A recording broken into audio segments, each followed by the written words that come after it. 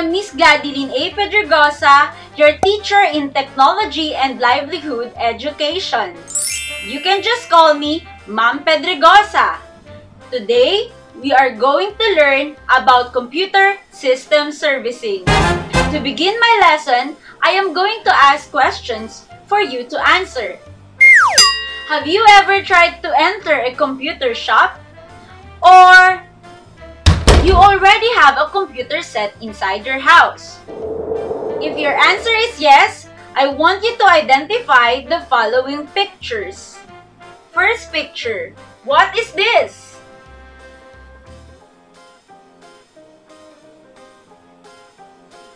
Very good. That is a monitor. Next picture, we have, what is this? Good. This is a keyboard. Next picture, what is this? This is a mouse. Very good. Next picture, what is this?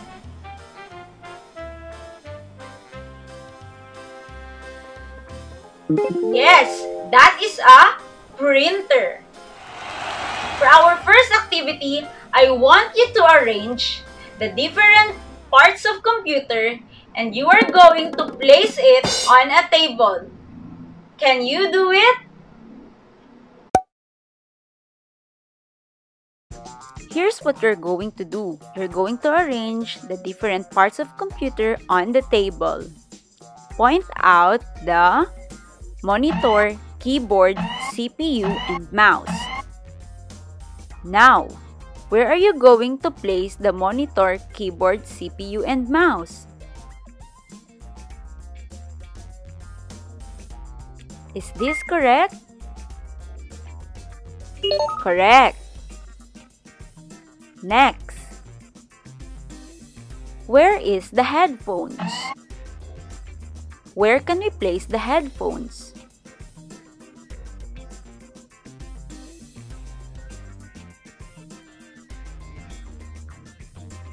Is it correct? Correct. Next, where is the speakers? Where are we going to place the speakers? Is it on the top of the table beside the monitor? Correct. Next, where can we place the printer? Can you point the printer? Very good. Where can we place the printer? Is it beside the speaker? Yes, correct. And last, where can we place the webcam? Is it at the top of the printer? Or is it beside the CPU? Or on the top of the monitor? Yes, on the top of the monitor. Correct. Awesome. If you answer the activity correctly, I am sure that you already know how to take care of your computer. But what if there will be a time that our computer will look like this? Have you encountered this kind of problems? There are times that you need to dismantle your laptop or your computer to fix a certain problems like this. Of course, you need the right set of tools. You can build your own computer repair toolkit with these recommended tools to easily perform any hardware troubleshooting, upgrade, and maintenance to your computer. I have here the list of hand tools and equipment. They have 4 classifications. The first one is the electrostatic discharge. The second one is the hand tools. Next, cleaning tools and diagnostic tools. We have first the anti-static wrist wrap. The anti-static wrist wrap looks like this. And it is used to prevent ESD damage to your computer equipment. Next, we have anti-static mat.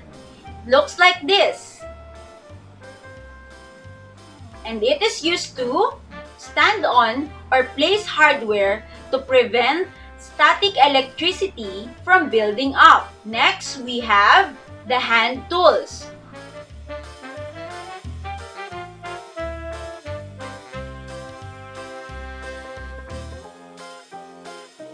Under the hand tools, we have flathead screwdriver. A flathead screwdriver looks like this.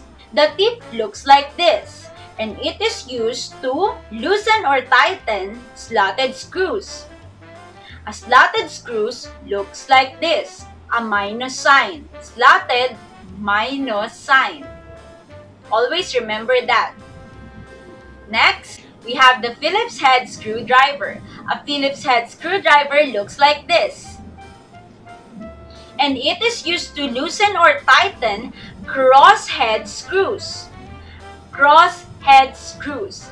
Always remember, Phillips head screwdriver is used for cross-head screws. Next, we have torque screwdriver.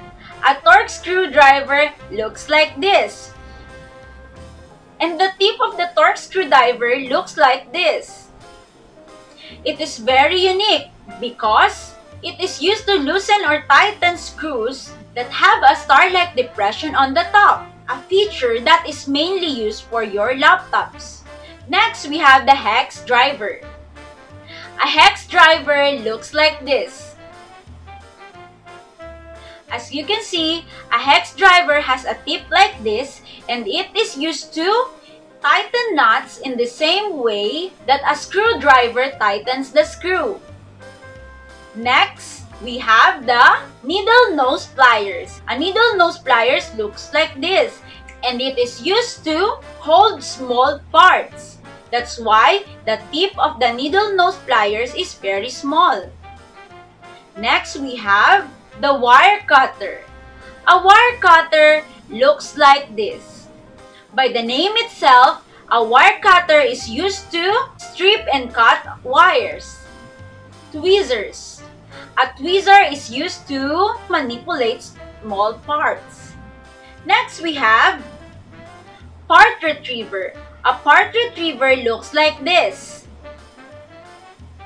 The use of the part retriever is to retrieve small parts from a location that is too small for a hand to fit. Next, in hand tools, we also have flashlight. I am very sure that most of you are familiar with flashlight. Flashlight is not just only a hand tool used in computer. You should also have it in your home because a flashlight can be used in emergency. So, a flashlight is also used in computer. It is used to light up dark areas. Next, we also have cleaning tools. Under the cleaning tools, we have lint-free cloth. It's not just an ordinary rug because it is used to clean different computer components without scratching or leaving debris. Next, we also have compressed air. A compressed air looks like this. The purpose of the compressed air is to blow away dust and dirt from different computer parts without touching the component. Next cleaning tool, we also have cable ties. A cable ties looks like this.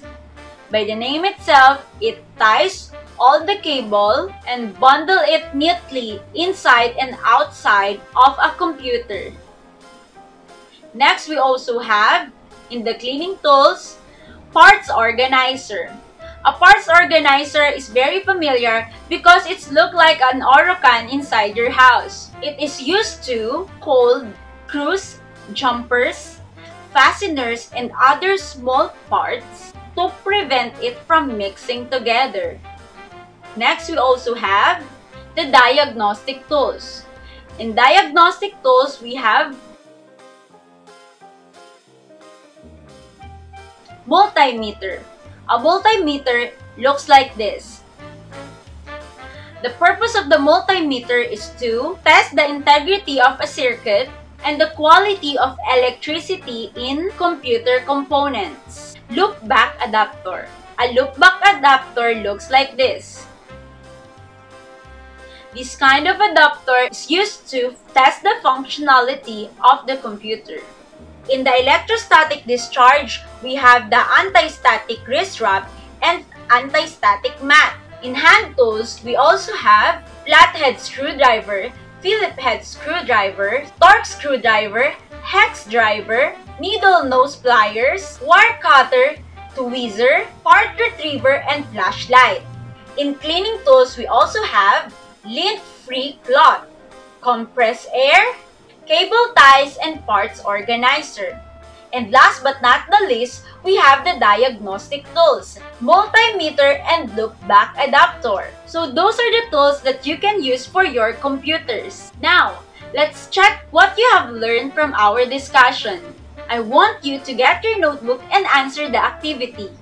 I will be giving you 3 minutes to answer it. Directions. Choose the letter of the correct answer. Write your answers on a separate sheet of paper.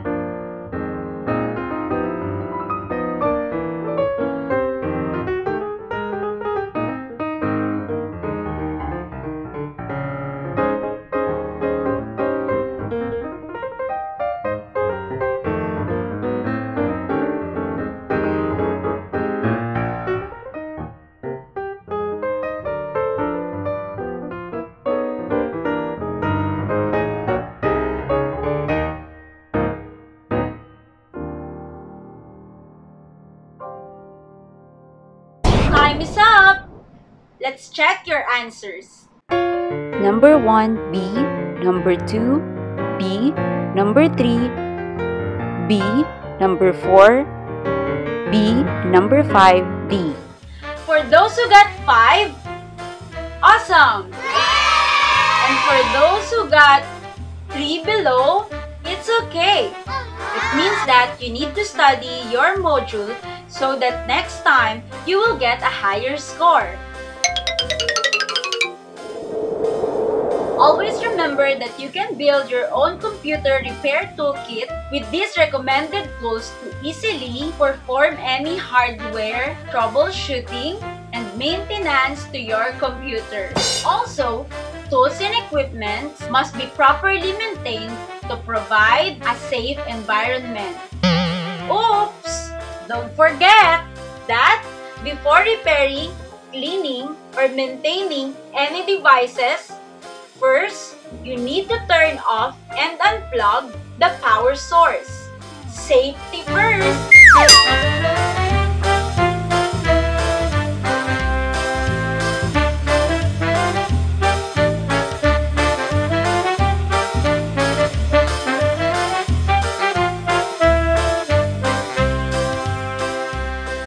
Let's apply what you have learned today.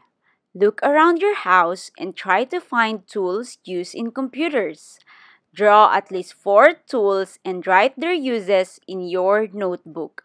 I will be giving you 20 minutes to do the activity. Use the scoring rubrics as your guide: the student expectation, the possible points, then rate yourself, and last, I will give you my rating.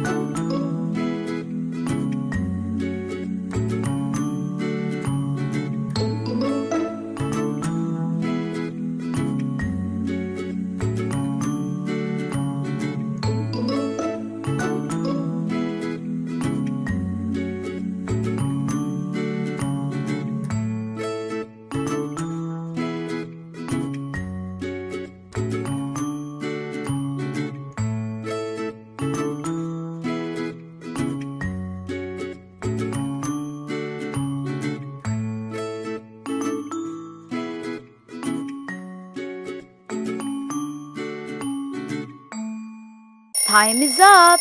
After doing your activity, take a picture of your work and send it to our messenger group chat. So for your assignment, I want you to get your notebook. After copying and answering it, I want you to take a picture and send it to our group chat in Messenger.